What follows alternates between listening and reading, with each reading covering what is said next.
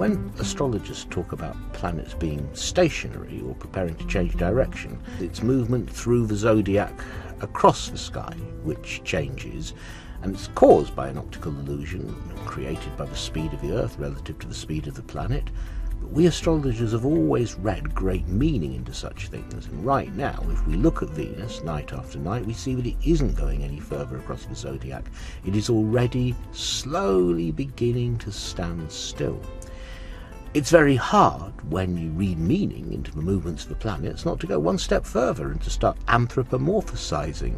in which case we can see Venus getting to a point in the zodiac sign of Gemini, roughly where it is now, and going, hang on a minute, aren't I supposed to be here this time in early June because I've got a date with the sun where I'm going to go in front of the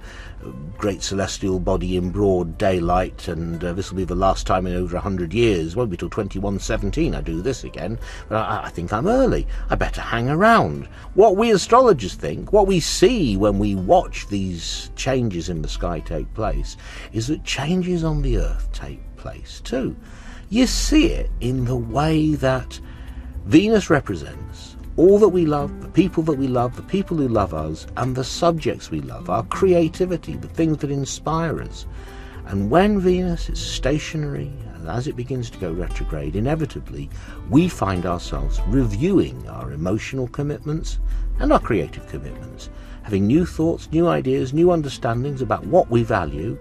and becoming a little more deeper and more sincere about the things which mean the most to us, and yet at the same time recognizing where superficial alignments have taken the place of deeper connections and commitments.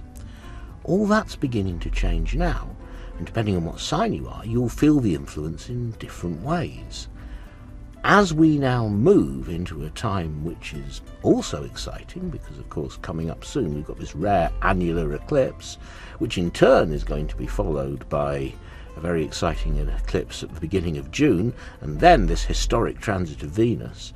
it would be fair to say that whatever it is in life that you love right now, whatever it is in life that you feel a strong bond of deep